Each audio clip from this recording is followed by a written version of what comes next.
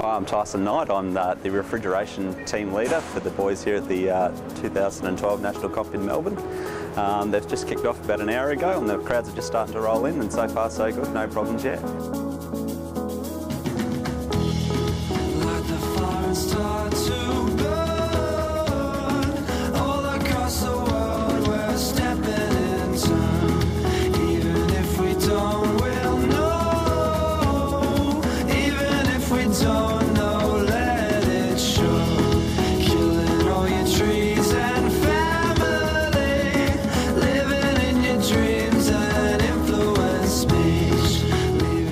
Hi, I'm Chris McDonald, Chief Judge of Refrigeration Competition. We're here at the Australian Refrigeration Building Services Expo in Melbourne for the National Refrigeration Competition for WorldSkills.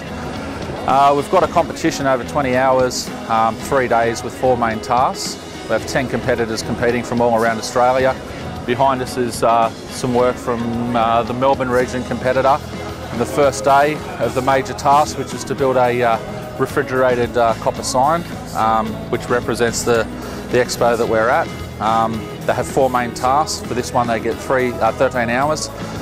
The other 3 tasks are air conditioning commissioning of 3 hours, and electrical fault finding of 1 hour, and a refrigeration fault finding of 1 hour.